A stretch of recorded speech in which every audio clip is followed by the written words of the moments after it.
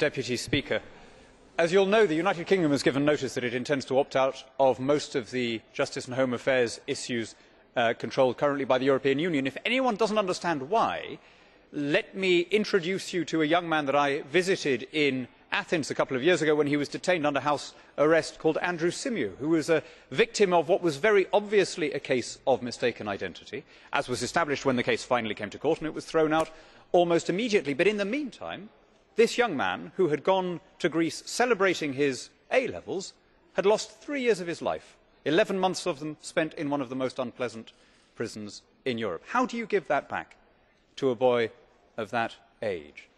We complain about the length of detention. There was a great row in Britain about 42 days being too long. Here was 3 years without a case so much as coming to trial.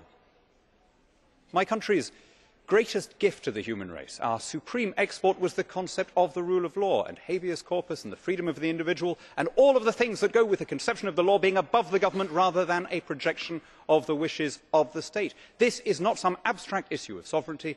This is about the law being a protector of the individual and not an instrument of the government.